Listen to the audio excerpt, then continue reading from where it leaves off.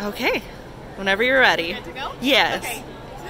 Hello everyone, I'm Tessie Fay and I'm here with Windham Fabrics, and this is my very first collection for Windham Fabrics called Pink Lemonade.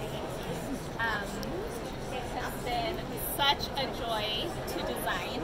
I, about 2 years ago, decided I wanted to do surface pattern design and worked for 2 years creating a portfolio, and then came to Quilt Market last year, met with lots of companies to try and get a fabric contract, and I finally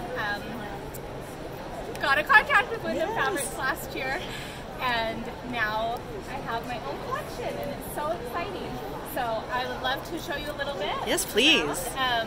This collection is called Pink Lemonade, and it's all about summertime and just kind of that idea of sitting on a front porch, drinking a glass of lemonade with big summer blooms around you and maybe a summer rain shower. Yes. I just wanted to capture that joyful, happy feeling of summer, and that was the inspiration behind the collection. That's beautiful. So this is an apron. And then can you tell me more about the little dolls? Yes, so these dolls are so fun. I've been making these for years and years, and I love that they can be completely personalized with different hair colors and doodads. Yes. Fun little flowers in their hair. I actually did a video tutorial on how to make these dolls, and it's on my website, tessiefay.com, and also with a free downloadable template. So feel free to look at that. These are some fun coasters that we made out of the lemon fabric, and there's the darker floral I love for bags. I love that it doesn't get quite as dirty. That's awesome. Okay, so did you make these quilts? Did someone else make them? So I have lots of helpers and friends to help me make the quilts. This one on the wall right here, this was designed by my friend Sherry from Powered by Quilting. And this is called the Tabletop Quilt, and you can find that on her website, Powered by Quilting. It's so fun with the big blocks. This one was designed, this big one on the wall was designed by Natalie Crabtree, and I love the sunshine feeling of this one, and this one is all done with applique.